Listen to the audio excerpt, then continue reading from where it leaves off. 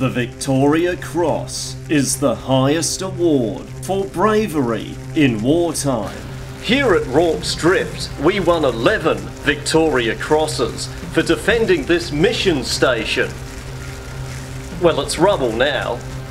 It'll look good in the papers. It was established on the 29th of January 1856 by Queen Victoria. I think everyone here should get a Victoria's Cross because every moment has been terrible and rubbish. Totally agree. No, the Victoria's Cross is just for the Commonwealth of Nations. Ah, that's right, we get the Iron Cross. Sucks! But who won the first Victoria Cross? It was me, Charles Davis Lucas. Oh, I've given it away. Oh, please stay. Please watch the rest of the video. I promise it'll be adequate. I'm Brian Pilchard, and I love history.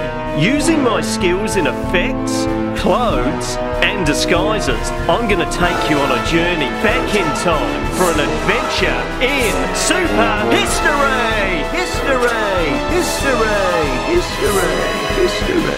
History.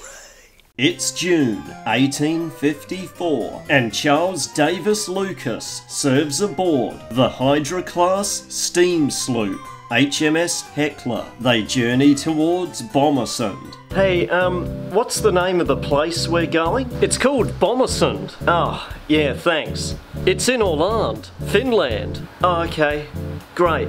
At the moment, it's part of the Russian Empire. Right now, we're a part of the Crimean War. Oh, yep.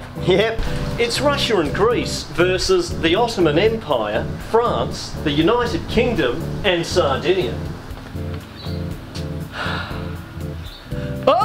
The Ottoman Empire is falling, and France, the UK, and Sardinia, or fucks for sure, want to keep the Ottoman Empire going. It's all about the balance of power.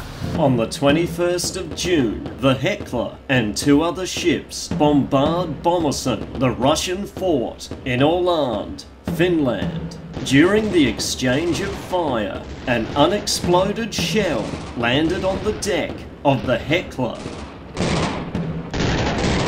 Everyone, down! Yeah, look, I know the bomb looks kind of crap, but not all of our videos can have a big $100 budget. This was the first act awarded, the Victoria Cross. He was immediately promoted from midshipman to lieutenant and was invited to the first ever Victoria Cross award ceremony. But he wasn't the first in line to receive his award. As they were presented in rank order, Commander Henry Raby received his first. He received his award for saving a soldier. Ooh! Ah! Help! Help! Oh, God damn it to hell. This was almost a year after Charles Davis Lucas threw the bomb over the ship. Being a lieutenant, Lucas received his award, fourth in line. The award was presented by Queen Victoria herself. Congratulations! And the Order of the New Awards, the Victoria Cross, was handed out. Royal Navy first, and then the military, starting in rank order. And not everyone was happy with the order of recipients. I think that Charles Davis Lucas was robbed! Right in front of me! Right in front of me! We're now joined by one of the Royal Navy recipients, John by the Sea. So your name's John by the Sea, and you were serving on the HMS Aragon. Yeah, weird. And now we have the man who was third in line to receive his award. Yes, and here's the award itself. The blue ribbon is for the Navy, and the Army, military, got red. Here, have a look at that. Oh! We're now joined by Charles Davis Lucas, and we're going to ask him the burning question. So Charles, Are you a bit balmy? A little bit crazy? Yeah, I suppose. a bit balmy.